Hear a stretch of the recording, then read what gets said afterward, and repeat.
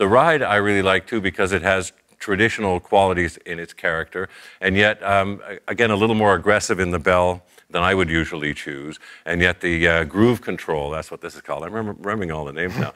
The Groove Control has a really nice effect of damping things, as Mark described that it would.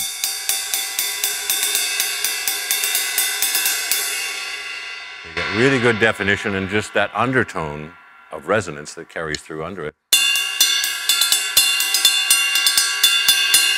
Again, that's a more aggressive bell sound than I would normally go for on a ride, but again, there's nothing wrong with that, especially in a context like this where I am deliberately trying to do something different.